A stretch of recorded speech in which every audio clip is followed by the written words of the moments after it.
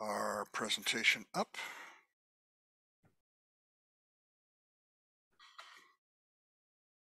And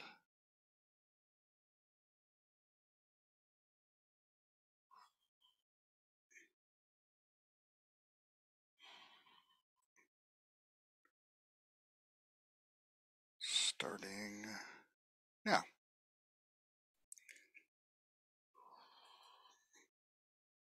All right. So this is a slightly different format. If you've been to one of our recent program overview webinars, we're going to be taking a different tack here today and talking about why you should pursue a career in cloud computing, what it is about this particular sector that gives you exciting opportunities really for a high-paying and a fast-growing career. So I'm here today. We're going to be talking about cloud computing, careers in the field, opportunities for you. I'll be asking some questions toward the very end after the Q&A, but we'll talk about one of our cloud computing certification programs at that point. Do put your questions into the Q&A within Zoom, and Greg and I will be able to address those later in the session. And want to let Greg introduce himself as our resident expert today. We had scheduled for Matthew David. Unfortunately, he was not able to attend, but Greg has admirably stepped in, and he will be a great expert in this area for you. No pressure, Stuart. No, no pressure at all. Yeah. So basically, I've been working in the computing field for, I don't know, like 30 plus years, I suppose. So starting off like in super minis and mainframes years and years ago, but that transitioned pretty quickly into all of our equipment got available over the internet, or what was the fledgling internet. So I fortunately was able to be around when the first AWS resources were made available to just normal people, normal businesses, got involved in that, did a lot of training on a lot of different technologies in those days, but also a lot of deployment and development work for mostly small and middle-sized businesses at first. And then later in my career, I was doing more like Fortune 500 companies when we would be talking about what's the best way to take legacy application development and migrate that into cloud-based application development, both as a brand new starting application and also how to migrate those applications to cloud that we had already been developed.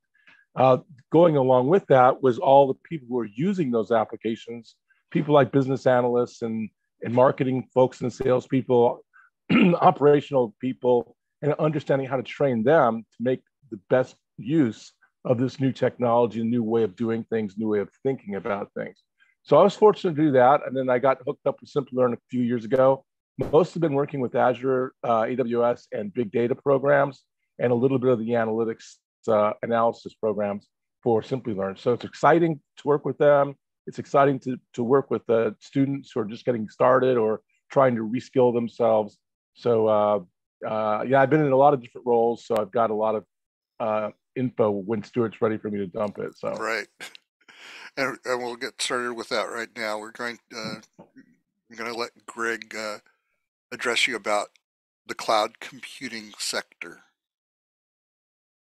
Yeah, so I'll just run from this slide here. I'll try not to read the bullets per se, but basically the origins I kind of intimated a little bit earlier is that back in the day, it was mainframes. Everywhere was mainframes.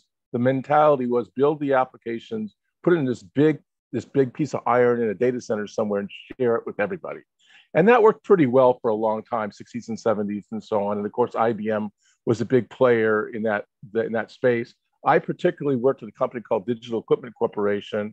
I was a senior engineer, I was a senior trainer, I was a senior consultant with them before I left. And they had what's called the PDP 1170 series and the VAX VMS environments. And those started making a lot of headway into businesses to make it a little easier, quicker to adapt and put applications out in front of the business people that needed them. That evolved pretty quickly into the internet when company, everybody's heard of AWS, decided to make some of those data center resources available over the wire. And all of a sudden, you were dialing in somewhere to try to get to your compute, trying to get to some storage and so on. And of course, that took off like crazy. And I don't know if Stuart, you need anything? Are you just breathing? Okay. Oh, I'm So, sorry. so I meant to mute no, myself. that's okay. No, that's okay. So in that time, I'm not gonna say it was super exciting. It was more politically heavily charged because what they were competing with was I had a training company at the time, training, and I was teaching NetWare, which was real common to make distributed computing available in the business. And then Microsoft came along and they started reproducing Windows NT, and Windows NT was the beginning of the Microsoft evolution into workspaces to migrate all your applications to a shareable platform. Amazon came in on top of all that and said, hey, why don't you just use the compute resources we have in the cloud? It's on demand, it's cheaper, it's easier to deploy, it's easier to manage, all of that. Of course, that won. So AWS is now what they are today. And they've been matched up by Microsoft's Azure. Google plays in the space with GCP. And then IBM's got Bluemix, although I don't think they're doing quite as well as IBM would like. So when I worked with IBM recently, they have made the wide decision very often to just leverage the AWS platform with the IBM resources that they use. So there's three big players now, well, four, including legacy technology. But in general, as I moved through my career learning all of this stuff, I didn't want to work with legacy technology any longer, other than to help move it to cloud. That's all I wanted to do. So you had to pick a cloud, AWS or Azure. So when I'm teaching courses for Simplilearn, I like to make sure students understand the pros and the cons of each. Don't get too married to one or the other because they're equally balanced in a lot of ways. There are some things that are better than others. And for someone who's getting into the business, you want to be able to take a fair and balanced approach to what's the best place to put some applications, some data storage, and so on, even up to and including, do I want to keep it in a legacy data center? And if so, why? So all of those things would feed into the various types of technologies that would be used. For example, the software as a service that might be utilized, where you're just going to pick a software package like Salesforce or ServiceNow. There's some very major platforms that a lot of companies use, and those are two of them. The platform as a service technology, which is the technologies that are provided by both, actually all three major clouds. You can use them as a platform and minimize your management effort. And then of course, you can say, hey, I just want some infrastructure. I just want some compute. I just want some storage. Until recently, you had to use the virtualized version of compute and the virtualized version of storage and so on. But the bigger clouds have now made actual hardware available in cloud, like some of the earlier adopters of cloud technology. So as a specialist or as a cloud computing engineer, you have to know a little bit about each of the things I just talked about. You don't have to be expert, but you should kind of know where they fit. And then anything as a service is just whatever they dream up next. And if you want to find out about the news about how to do that, you can go to the events that the major players hold, usually a couple of times a year or more, or you can read about it in a lot of the magazines that you see here. InfoWorld's a great resource. You don't have to subscribe to it necessarily because they have a lot of online resources. Wired magazine, you can go there. Network World, CIO magazine. And by the way, you don't have to be a CIO to get CIO. So I've been getting CIO for years and I've never been a CIO. So there's a lot of different resources that are available, and Google search is your friend. In the classes that I teach, I'm almost constantly, if I say a new word, a new technique, I'll whip out a Google searched location on the web that explains what that is and why you might want to use it. Because there's a new word for almost everything, almost every day, it seems like. So in the area of news, there's a lot of ways of staying up to date. Of course, one of the best ways is to make sure you take periodic training. So as I said, I took, when I first started, it seems like I had training, I don't know, for a year and a half, 2 years, just pure training at technology companies. And I took some courses in college. And the training that I found was the best was the ones that had to do with hands-on things that I would actually be doing in the workplace. So that's where I usually encourage people to get training from. And then, of course, there's all sorts of folks out there who who you might look up to or follow on Twitter if you want to. I don't know how often Larry Ellison tweets, but some of the things that's on the sheet there you see are kind of interesting to read and think about as you get further into the technology space. So cloud computing is not only the future of computing, but the present and entire past of computing. Of course, Larry's a multi-billionaire, so you got to kind of take what he says into consideration. Mark Benioff from Salesforce, and again, Salesforce took over their space. I mean, they're so good at what they do. It's a great company to work for, by the way. But Mark Benioff said that cloud services companies of all sides, the cloud is for everyone, the cloud is democracy.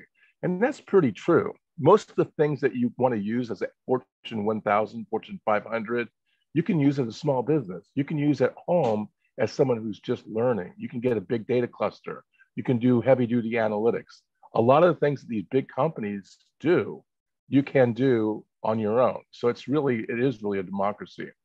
And then the last one there, from Deloitte. Deloitte, of course, is one of the big accounting firms. There's several of them, Deloitte, PricewaterhouseCoopers, what's another one? Well, just those two I'll start with. So this one is, it says the cloud's effect within the business world may be relatively clear, but its impact on society is just starting to be understood. Now, witness the whole controversy with ChatGPT right now. Very controversial. And who drives that? Cloud. What in cloud drives that? Big data. And massive amounts of compute and storage drives that whole ChatGPT thing. So the leaders therefore have a responsibility to recognize the implications and help sure they're addressed properly. And of course, ChatGPT is a good example of something we don't really know if we even want to do it or not, but we're doing it anyway. And in terms of the acceleration, since I started in this, I remember like Amazon was happy to sell a little bit of compute in S3 back in the early 2000s. And now the SaaS market alone, Salesforce, ServiceNow, businesses like that, is expected to grow over $430 some odd billion next year. So year after that, the PaaS market, platform as a service, where you do a bit more work, but you get a lot more flexibility, is slated to see a jump to 88.1 billion in 2025.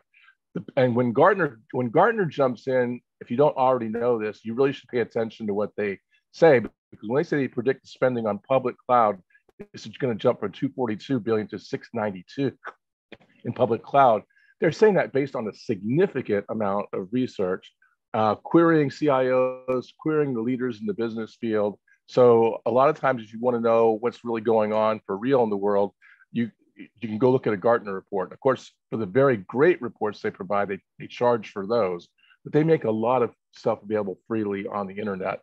We'll talk about this incredibly powerful growth curve. It's not growing like this one thing growing up or two things growing up. It's like all these things growing, together in parallel. And that's what Stuart's saying about the different opportunities in cloud computing. You used to just pick, I'm going to go into computer science. Okay, well, that's this right here. And then you're going to go cloud, and that was that like there. Now I'm going to go to application development and big data processing and all the other things as well. So just understanding all of the different options, it takes a little bit of effort, mostly so you can figure out what you are attuned to. What thing do you feel like you could be good at? Because no one's really good at all of these things. You might be able to do a fair amount of them, but you want to start honing it down at some point. And So that's our transition into the discussion about careers. Perfect. yeah. So you have all of these. So can you go off and do a little bit of research to find out what you're good at? Can you hop on a cloud and try different things out and say, is this for me or not? So the first category for a lot of people is a cloud engineer.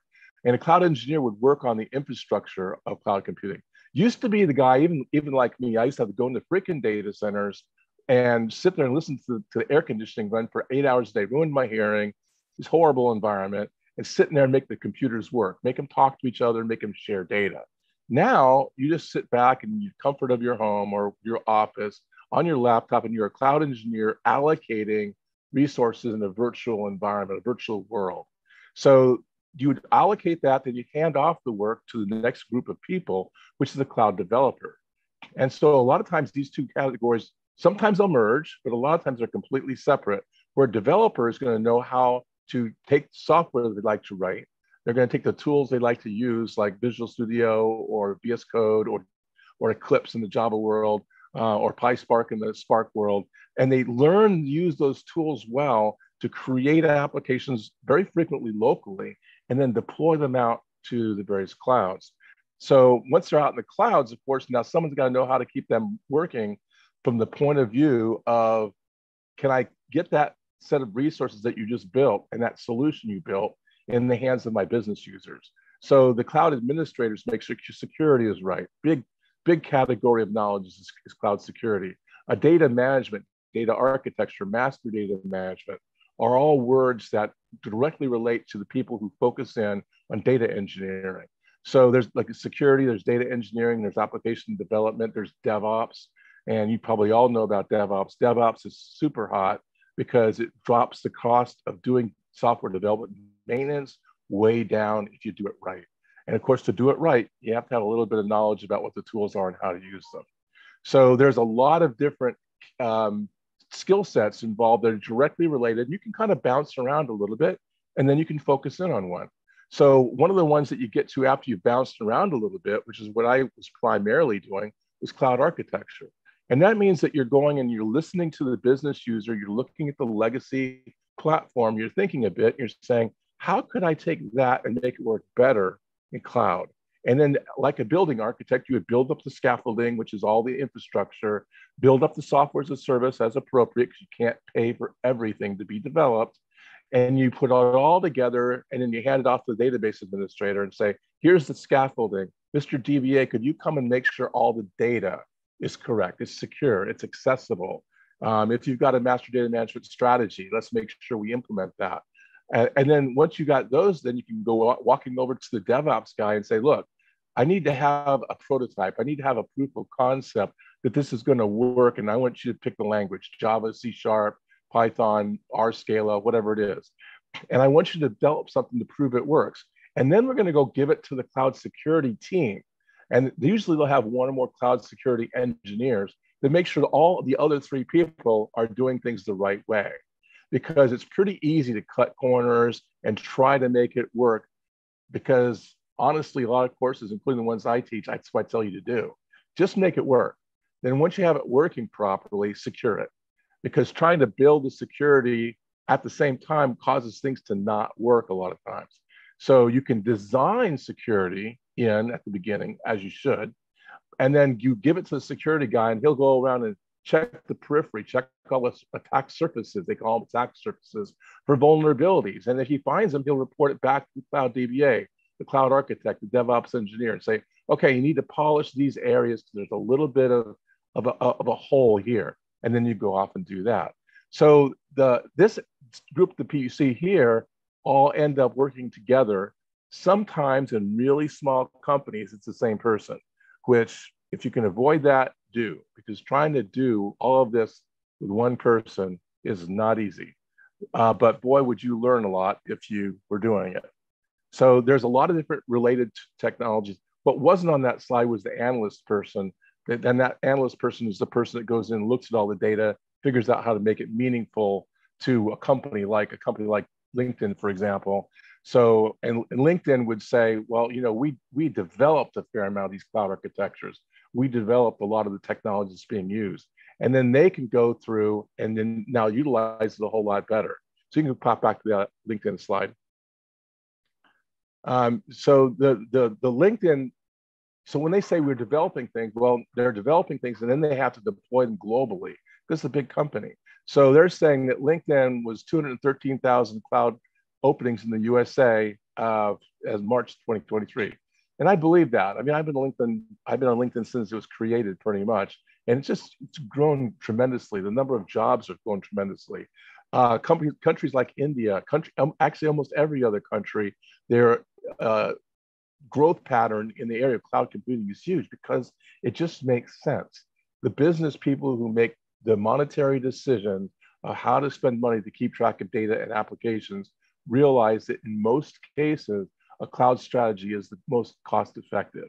So the growth of it is expected to be through the ceiling, 23% through 2025. And if you go listen to the vendors who sell all this stuff, they'll tell you pretty much the same thing. They're like this. And by the way, sales is another good job. I've been a sales support engineer in my past as well, where you need to go in and the business is not quite sure what they should do, if it's safe or not, if they should spend money. So all this cloud growth means that somebody's making a decision to invest in their cloud strategy. So it's really fun to take some basics and go talk to them. And the reason I bring up the sales thing is once you got a good overview of things, it's a really great place to kind of fine tune and hone that, because you usually talk about a lot of different things when you're looking into the growth aspect of cloud, which would include sales. And you can't be ignorant of the technologies and the companies. You got to know what's going on. So like all the companies you see on this slide, they all hire. I mean, I've worked with and known people, pretty much everyone that's on that slide list. So IBM, for example, I know for a fact, IBM, when they're looking for things, they like to get interns. They like to get people who are excited about the technology, able to express themselves clearly, and understand how to take a problem and do a bit of a problem solving, pass the problem back. I've had great work with IBM.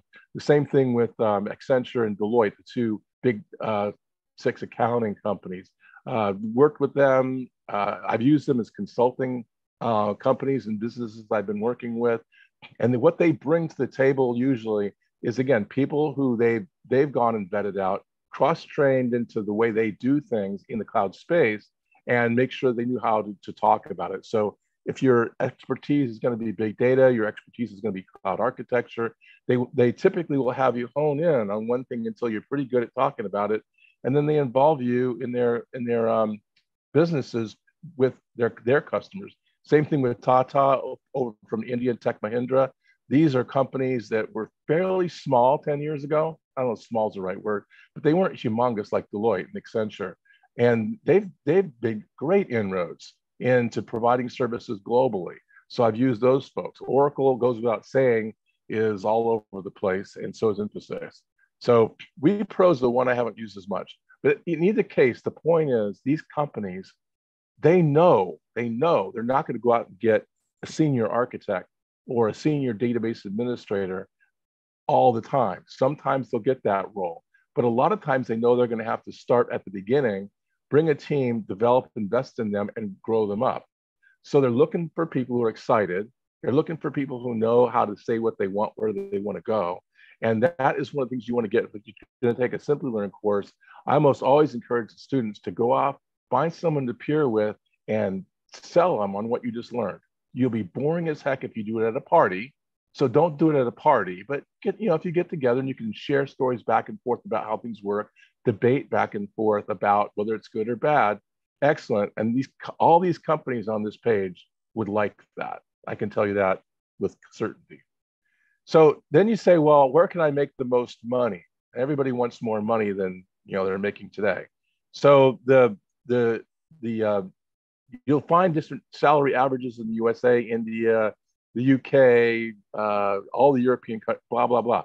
This particular one is for the USA. And as you can see, it's kind of broken down from entry to senior level. I will say that since I've been a hiring manager at one of the companies that I've looked at, those are pretty accurate. The entry level, I had a student that I worked with when I was doing some teaching at a local university, just because I wanted people, I needed smart people. So I offered to teach some free seminars on cloud on the company I was working with at the time. I wasn't really there to try to teach per se. I was hunting. And I found 2 or 3 people. I said, these guys are sharp. They're engaged. I give them things to do. They go read it. They research it. They come back. So I managed it out of that one session of people, maybe 30 people were in that group. I managed to directly hire as interns at an 80K level or higher, 4 of them for 4 different kinds of roles, because I was looking for people that were engaged. And that was one of the ways to find them. So for yourselves, you want to make sure you get yourself out there, because that's the entry level. The cloud developer is a little bit lower because you're doing software development, and that will get you where you want to go eventually if you look at the senior pricing range for that, but it's not going to be as high as a cloud engineer or cloud architect. So, but you can bounce around as well. I've been personally cloud engineer, I've been cloud developer, and I've been cloud architect. Now, when you can choose between all 3, you tend to settle on the one that makes the most money and is most fun for you. So if you look at the senior numbers out there, are those achievable? At least right now in the current market space, they definitely are. The 271 for a cloud architect is on the high end. I will say that. But there are high end jobs out there for people with 10, 15 years in architecture, some business acumen, and that architect has often done the cloud engineer job and cloud developer job. So they understand what's necessary, how to mentor other people into developing the kind of platform that you're looking to do. So all the numbers on this chart, I think, are pretty realistic, and they're something that you should aspire towards. And but if you do get something a little lower as an entry level, you got to weigh, what am I going to get out of it? Yep. So now I'm done with that one. So that's a lot of things to think about when you go through that. The up to date skills. What's kind of good about this job, if you train to be an accountant when you're 20, you'll be an accountant when you're 60. And you might learn some new things, but you're still going to be an accountant. If you get in to be a cloud practitioner or anything in cloud, it used to be that in the computer industry, you were constantly learning. You're going to learn Fortran, then you're going to learn COBOL, and you're going to learn assembler, then C, object-oriented analysis and design, and that was your path. There weren't a whole lot of variants. Now there's a lot of variants. I mean, like I said before, they're all over the place. So up-to-date skills in how to pick a cloud. Again, when you're studying cloud architecture or cloud in terms of AWS or Azure or whichever one it is, what's the thing? What's the thing that that cloud is good at? What's the thing that that cloud is not as good at? So selecting the proper cloud and the cloud architecture on top of that. Application migration is huge. I've spent at least 3 different contracting terms doing nothing more than application migration. How do I safely get your application set into cloud? Performance testing is a part of all of that. And cloud workloads, understanding how to allocate enough power in the cloud to get what you need done, accomplished, is a big thing, an important task that's going to affect the actual cost. Identity access management is just cloud security, right? So cloud security, if you got that hacker mentality, you like to see how things work, great place to go, highly in demand. The auto scaling functions. A lot of companies are not as good at auto scaling as they should be. That means that you allocate a little tiny bit of compute, and then on Christmas Eve, when the e-com things are going crazy, it scales up by itself.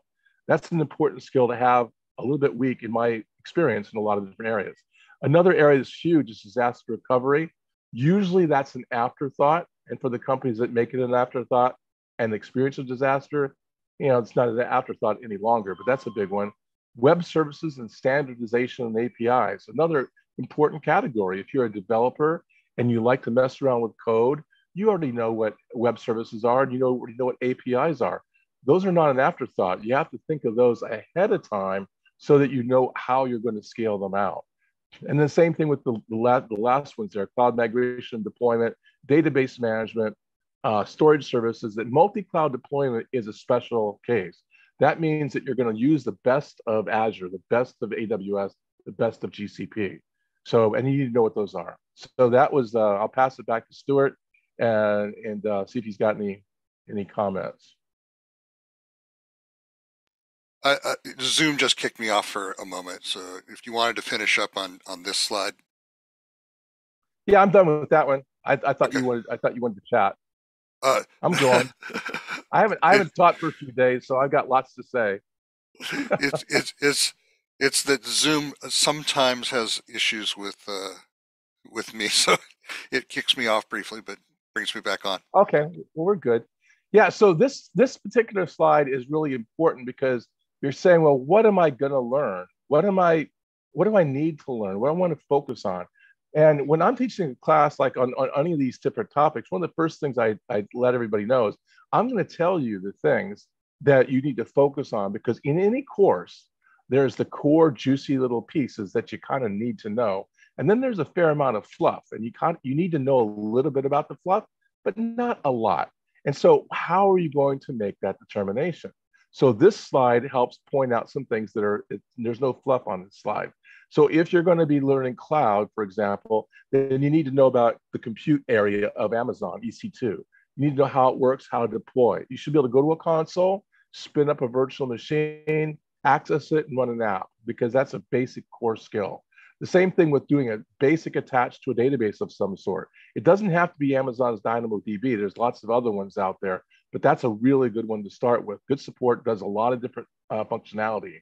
And then as you're using compute, you might go looking around the slide there. As you're using compute, you might go, but it's expensive to use EC2. Well, it is, yeah. So what if I just use compute when I need it? I only want to pay for running this little application right here when I run it. I'm going to run it twice an hour. Great. We'll use AWS Lambda for that, because that way you're not going to go off and allocate a computer, build it out, deploy it, and pay for it forever. You're only going to use the Lambda compute when you need it. Important concept. Then I need to store the output somewhere, so you need to know where to store it. On Amazon, it's S3. On Azure, it's blobs. So it depends on where you are at as to how you're going to store things. You need to know about that as well.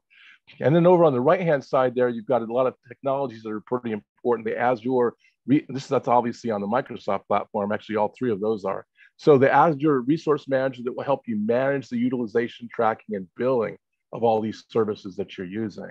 Then the Azure Container Services, which is a kind of a step between an EC2 and a Lambda. It means I've got a container, I'm going to put compute in that container, and I'm going to keep that container busy all the time. And when something breaks, I want it to automatically fix itself. Pretty powerful. So as you might guess, understanding containers is an important basis. And then the last one is just Azure and Azure domain naming services, how to build it, how to deploy it, how to make sure all your tools can talk to each other globally. And that would be more the area of cloud networking, cloud engineering, but a subcategory cloud networking. Also pretty exciting to get involved in. And then where it says, and many more, or if you go to the AWS homepage or the Azure homepage and you click on the services available, oh my God, there's hundreds of them in there. So it's definitely a lot of services that you can get. Yeah, I'm good on this one, Stuart. All right, so we've gotten to the point now where we can take questions from the audience. Stop sharing and see what we've got. Right now, there's one question in the Q&A, so I encourage everybody to add more. But this first one from Roger, I am currently a network engineer, CCNA and a CCNP. What would be recommended to become a cloud engineer? Yeah, do you want me to take a first stab at that? Yes, please. Yeah, okay. Well, since I used to teach NetWare for quite a long time, good on you, because that's not an easy course to get through. But what you want to do is your knowledge base when you're a NetWare or a Microsoft.NET engineer, either one of those two, is to take that and transition that into cloud. That cloud engineering is more on the area of architecture as relates to building virtual networks, deploying the compute and storage resources that you need. So Azure fundamentals or AWS fundamentals, associate architect would be areas to focus on as well. That's going to be almost a direct correlation to what you already know. So that makes it easier to step into cloud. And once you're sitting on that perch of looking at engineering, then you can look around and see if there's something else that's more interesting to you. Okay. Thank you. Sanjana, I saw you raise your hand. If you would put your question into the Q&A, we'll take that. In the meantime, from the chat, Marquita, I am a networking student planning on taking AWS Certified Cloud Practitioner certification. What would I do next after that? How can I get into more deeply into cloud computing?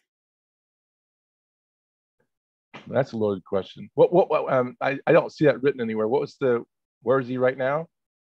He is a networking student and looking to take AWS Certified Cloud Practitioner as a certification, but what path can he follow next to go deeper? Yeah.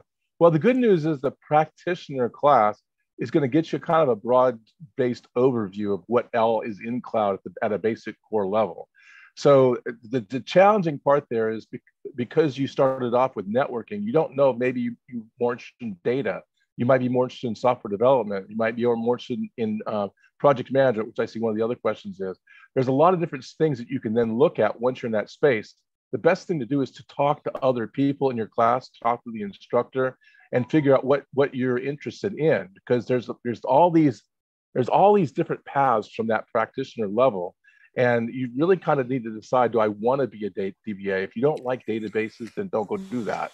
If you like networking and virtual networking, you want to be a cloud engineer, also a security engineer, also someone who specifies and deploys software as a service technology in your company. So there's a lot of different things that you can launch off to with that practitioner certification that you can become deeper. Cloud architecture is the logical next one: associate architect and architect. Hmm. And that leads into Peter's question from the chat. He was curious to know what is the process and how long does it take to get into the cloud architect position? The useful resources.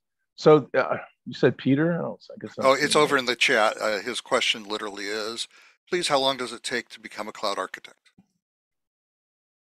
I'm not laughing at you. I'm laughing with everybody, including myself. It depends on the level of knowledge. A cloud architect is someone who knows all different components that you can use to build up a solution in the cloud. So it's going to take you the time it takes to go through those courses, whatever that is, usually a couple, 3 months at the very least. And then the time it takes to kind of incorporate key technologies into your thought process and probably apply them to a problem or a solution that you're developing for a company. So, and that might take another year or two. Now, if you just want a job as almost nobody in my experience would hire someone who's relatively new as an architect, because the breadth of knowledge is pretty broad. But they would hire an intern cloud engineer who wants to be an architect. So you would want to take on the skills of the cloud engineer, directly try to implement some of the solutions, and then speak about them in terms of the architecture, and that'll get you going where you want to go. And you can pick any of the little pieces that the company needs to get you in that path. You basically need experience to become an architect. Right. Jean-Philippe, I think you touched on this, but what is the most important cloud service? AWS, Google Cloud, Azure? Is it, Just for Stuart, I wouldn't normally. I'm going to do this anyway.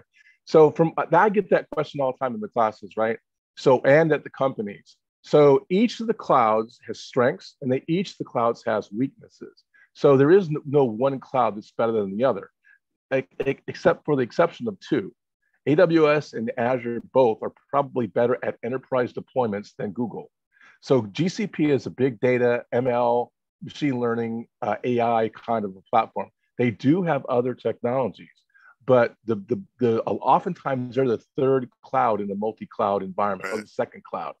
If you're a Microsoft environment and your legacy platform all around you is all this Microsoft SQL Server, Active Directory services, Windows is everywhere, and you want to migrate to cloud easily and quickly and slowly, I don't want to do some punch and switch.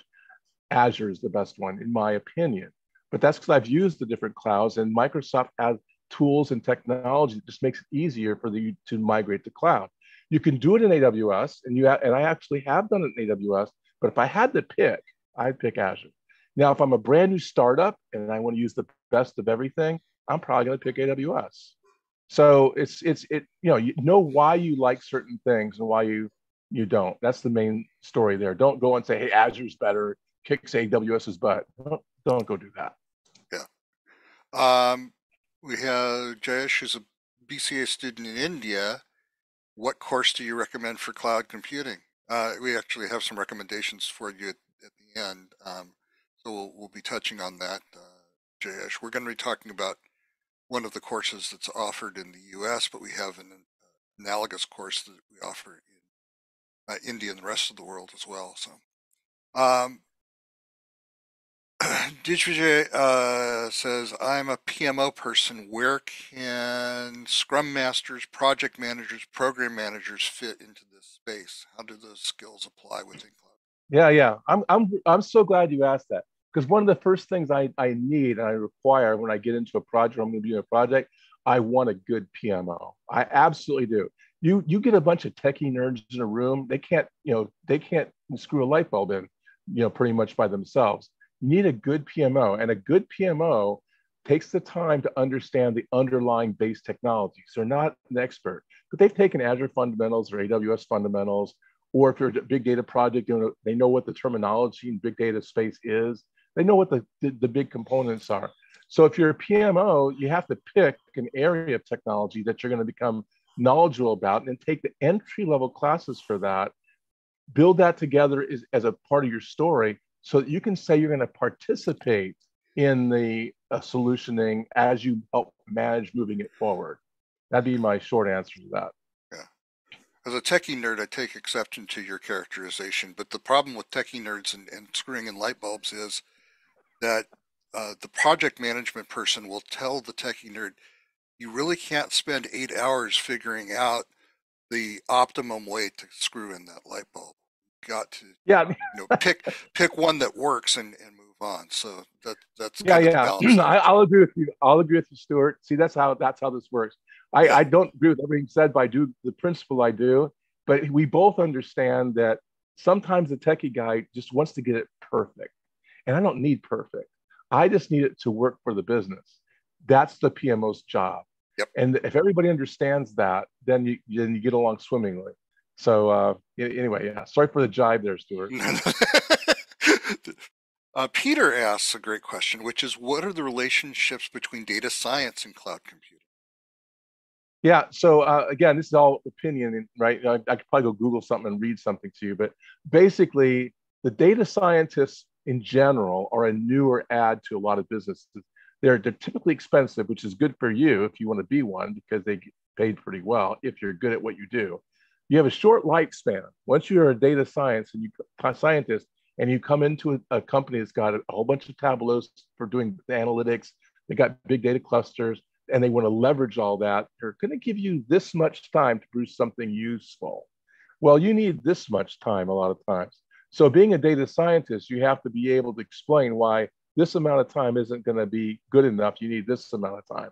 So in other words, a business usually says it takes 10 hours to deploy a new compute instance in such and such cloud, right? They'll do the same thing to the data scientist who's got his head full of analytics, and they understand all the different permutations of the algorithms that are going to get used in a machine language application to deploy this great answer, but they realize it's going to take them a year to get it right. So you have to ask them and yourself, are you going to really have that year? So it's incredibly important, and you have to get some salesmanship skills, and you need to fine tune rapid delivery to meet the requirements of the business, even if it's uncomfortable. So that would be my answer. Okay. Tendai in the chat asks, I'm busy preparing for AWS Certified Solutions Architect.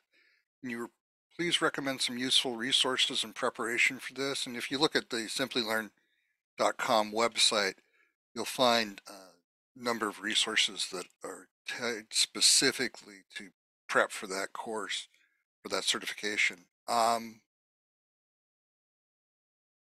So here's Hillary, who asks for advice from the background of being desktop support for almost 8 years. Would a pivot to cloud computing or a pivot to data analysis be better? Well, I've worked with a lot of desktop support people. I'm assuming you're one of the better ones if you're even thinking about this.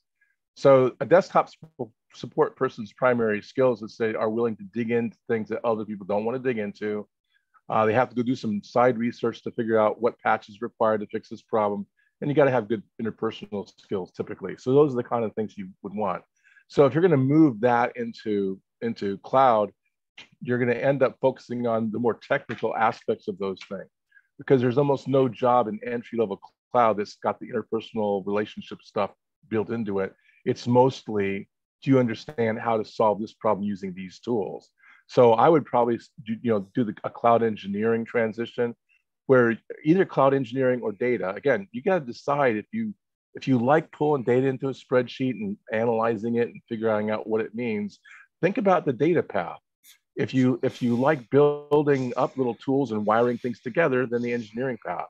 So I can't answer that specifically other than by saying that. Yeah. So I would probably default to the cloud engineering one. Yeah. We had a couple last questions. Wilder asked, can you become an architect without going to university? Of course, almost all the good architects that I know, including me, I've been to university. I didn't. Did I graduate? Not really. Um, so, well, I did, but it wasn't in a technical. It wasn't in a technical space. Yeah, no, I So, understand. yeah. So almost all of my training was either self done or it was done through jobs I inserted myself into. I was lucky enough to get available and leveraged them as much as I could, learned as much as I could, understood and cared about the business requirements. A lot of techies go into the little office and they just want to play. What you got to do is you got to leave your little office, go off and meet with the marketing people, the salespeople, the CIO, the business line of business owners, understand their problems and their issues. If you do, that will enhance your skills as an architect. Because now when you speak, people will listen because they know that you're not going to blobbity bloop all every, unintelligible sentence that you know. And that's another thing to prove that you're going in that path. Try to minimize all the techno speak that you end up learning as you go through all of this. Put English words on each thing. If you're going to learn cloud architecture, learn the Azure one. If you look at the AWS one, they have all sorts of weird names for weird things that don't mean anything to anybody. If you go the Azure route, they've named everything by what it really is doing. So the first terminology set I would learn would be the Azure terminology set, knowing that kinesis and elastic beanstalk isn't going to mean anything if you bring it up in a business meeting, right? So that's my advice to you. Okay. And then I think what we'll take as the last question here is we have Ashodi asks to be, let me state the question. I am currently transitioning into tech and looking to reskill by taking on cloud computing. Would like to know if cloud practitioners require knowledge of coding. Secondly, what's the available support post-training? So if you could take that first one, what Yeah, coding knowledge does the cloud person need? that's a hot one, and it's one of my favorite things to bash on. So I see all sorts of older style programs that try to teach people Java, for example. Well, if someone who's a cloud engineer or security or desktops or any of those things, if you're not a programmer, Java is not a good thing to do because it's gonna hurt your brain. If you want to learn a little bit about coding, if you want to learn a little bit what it means to create an application, call an API, use a tool like Python. Python is predominant in a lot of architectures. It's huge in big data. It's huge in just developing little easy to use programs. And the concepts are all based on the same ones you got in Java and the same ones you got in .NET. So you could transition later if you want to. So I would start with something like Python, minimize the impact of that and see, well, can I just learn basic scripting skills? Yes. Can you script in Python? Yes, you can. So you can use PowerShell and Bash and Python all together. So you're going to learn a little scripting in most of this technology, cloud engineering or whatever. Pick a language that's not going to, hurt your brain unless you want to be a programmer. If you want to be a programmer, one of the .NET, Java, or Ruby on Rails, any of those are good. There's a lot of them. I'm not going to go into those right now, but there's a lot of languages you could go down that path. Most people who come to a seminar like this, though, want to do the work. They want to do the architecture. They wanted to build and deploy databases. They want to extract transfer loads on databases, clean it up so that they can use it in their business services and so on. So I would say Python. I recommend everybody at least do the basics of Python.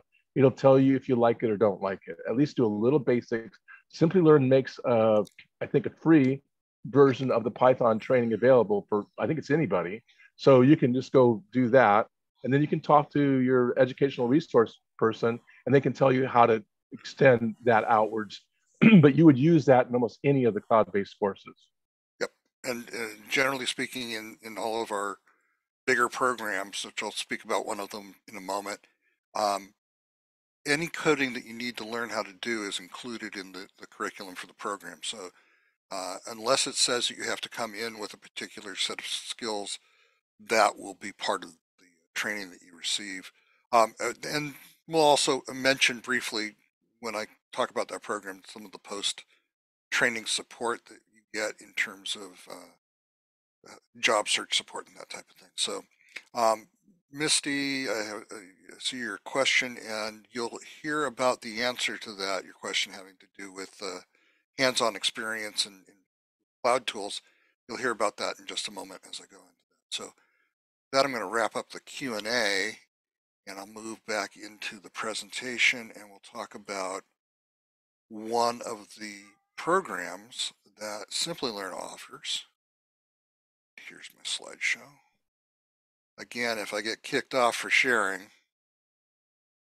I will be back. Well, I still see you. Thank you. And by the way, thanks for all the great questions too. By the way, I appreciated that. Yeah, our audience today has a lot of keen interest and a lot of great questions, so we're very, very pleased to have the interaction with you folks. And here's our question for you, the first of several. What is stopping you from taking that step to get certified in cloud computing? If you've looked at other programs, why haven't you done them? Is it because you can't find one that covers all of the skills that Greg described? Is it one because you don't think you'd end up with the practical hands-on experience to demonstrate your skills? Is it because the learning style doesn't fit you, learning from pre-recorded videos? And is it because you don't find the time in your work schedule, make time for training and education? So you were hearing from Greg's dog earlier, you may be hearing from my cat right now. In the poll here, share the results, and the main issue that most people have is feeling that they would get practical exposure, worrying that you wouldn't have the practical experience at the end of the program to show off your new skills, as well as finding comprehensive programs and finding the time to do them. So I'm just going to briefly mention this program. This is one of many, and this is one that we do in conjunction with Caltech, which is one of the world's leading universities. Caltech has a Center for Technology Management Education, which trains people in industry on technology and management skills, and they've chosen us as their delivery partner for the Cloud Computing Bootcamp. This program is based in the United States. We have a different version that is for India and the rest of the world that covers a similar curriculum but is a bit longer. This program has pretty liberal requirements. I'll talk about that in a moment. And this covers a fully comprehensive curriculum with the hands-on lab. You do them in a sandboxed environment on the same digital learning platform. So all you need is a machine that has a web browser, laptop or a desktop to do most of your work. You can access some of the materials on your mobile device, self-teaching videos in preparation for your live classes. You get live instruction.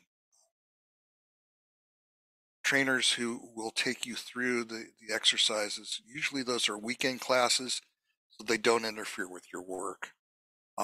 You can see here, this is the structure of the program, starting with an induction session that teaches you what you're going to learn, how to use the platform. Then it takes you through AWS, a couple of modules in AWS and how to use that and design and implement solutions there.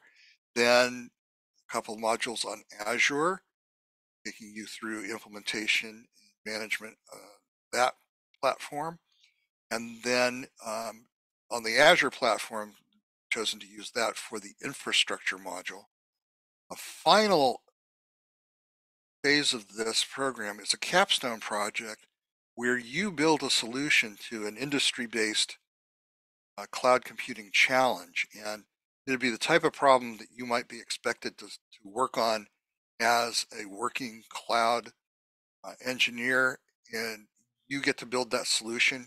It goes into your portfolio along with all the other projects you've done in the course as your practical experience. So you get hands-on experience with all the tools, and then you get to show what you did to any potential future employer or to your current employer to get a better position. Along the way, you can take no extra cost the master classes from Caltech instructors, which are fascinating, take some deeper looks into some of the subjects. So you can come into this program, this particular program, the boot camp, again, a US based program. You can come in as a high school graduate, 18 years of age or older. Do not need a programming background. You will learn any coding skills that you need on the during the program. You also don't have to have work experience. International version does require that you have a bachelor's degree, so it's a slightly different program. But for this one, for US and North America, South America learners, no bachelor's degree required. How much experience do our audience members have? I'm going to ask this question real quick, just to get a feel for who's still in school, who's been in the workforce for some time. I'll just leave this open for about 10 seconds. I'll close it in 5, 4, 3, 2, 1. So about half of our audience are people still working on their degrees, and the other half are people with work experience. And that pretty much tells you that nearly everybody here, I think, is qualified to take this program from the educational experience point.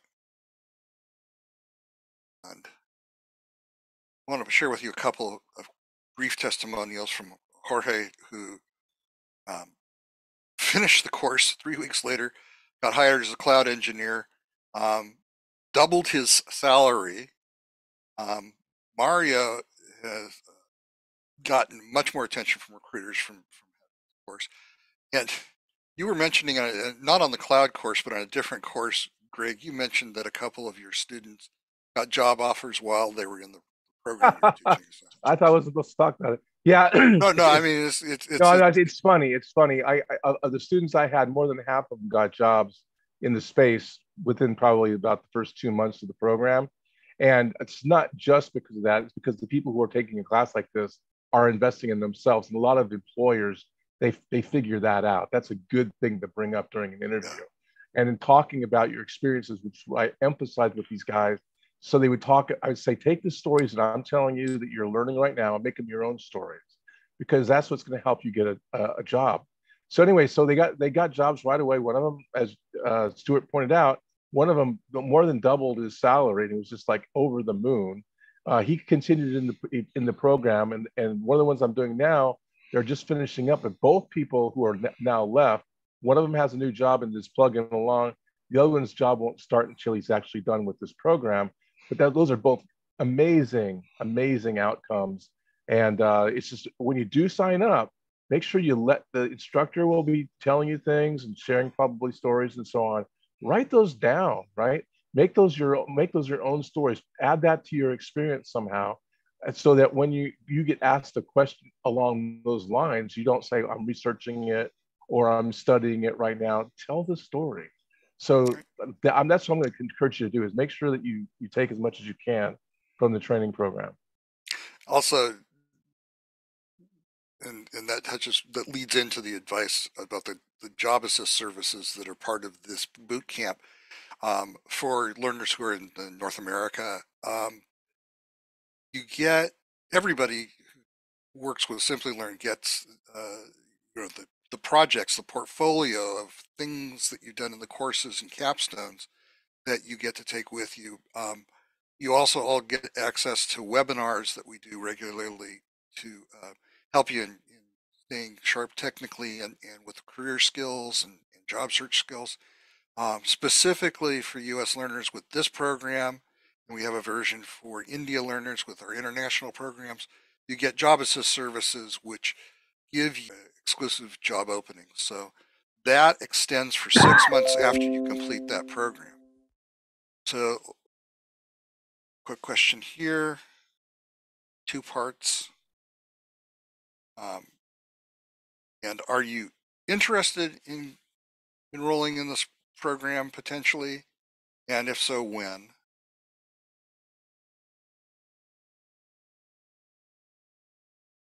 We'll just leave this open for another 10 seconds. Get a chance to hit submit. I will close it in 5, 4, 3, 2, 1. End the poll and share the results with you. I'm looking at 3/4 of you are interested, and more than half of you who are interested like to do either maybe in cohort that would start next month or the next couple of months. So that's great. And do reach out to us at askus@simplilearn.net. I'm going to put that into the chat right now.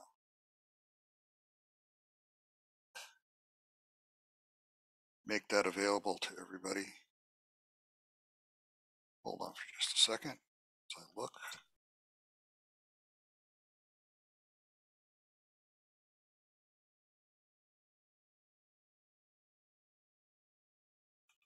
I do want to tell you that if you enroll after this session, we have a special bonus offer for you. You'll get more information about that in our follow-up email, but it's a substantial discount on the Bootcamp program. So if you are eligible for our North American program,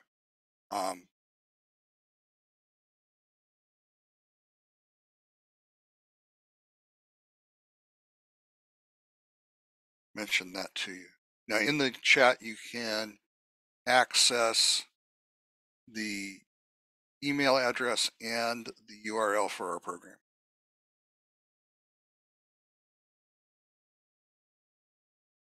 So the program fee is $9,999. You get a $500 discount for, oops, the next cohort starts with classes in May, and next week is the orientation session, and you are going to see me drop off and drop back on again. I'm going to have one last question for you.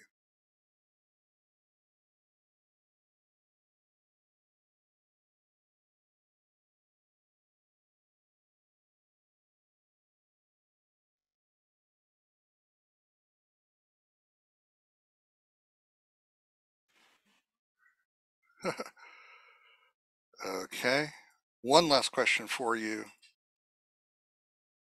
Let's get to that. Oops. There we go. And that last question is, would you like us to reach out to you and help you learn about getting enrolled? Would you like, if you want a proof of attendance for this particular webinar, show that you were here today, we can also send that to you. So if you answer yes, we can do that. But also answer yes if you'd like us to reach out and tell you more about the program, help you get enrolled. And we'll leave this open for about 15 seconds longer.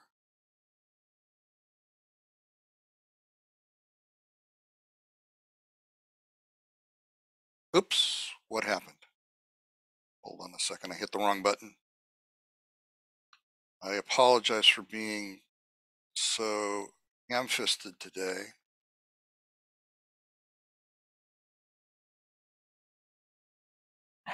One moment.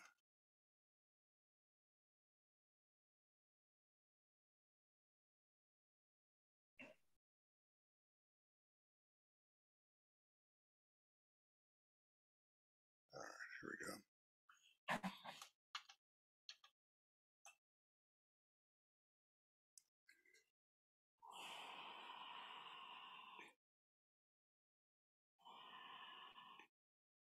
All right.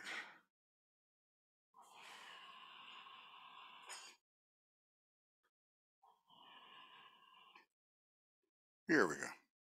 Apologize for that.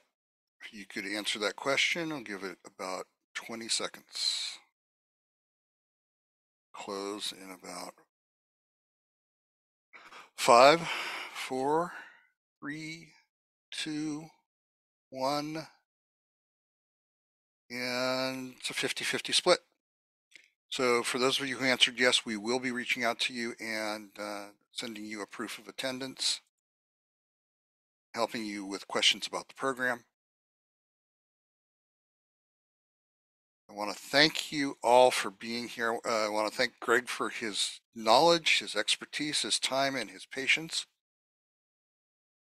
Really appreciate that, Greg. Yep, no problem. Thanks for having me. And I want to thank everyone in our audience. The QR code will take you to the program page on our website.